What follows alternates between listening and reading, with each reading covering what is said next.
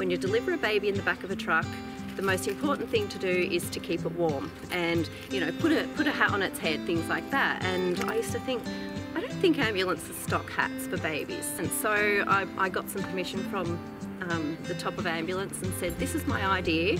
I'm thinking of running a campaign to get newly sewn, knitted or crocheted bonnets that are newborn size that we can pop in the trucks and part of our obstetric kits. And yeah, I got the go ahead, and I had a goal to stock every ambulance within Victoria within 12 months, and I actually achieved that in 3 months. So I've sent 7,000 over to Vanuatu for the ambulances and hospitals over there.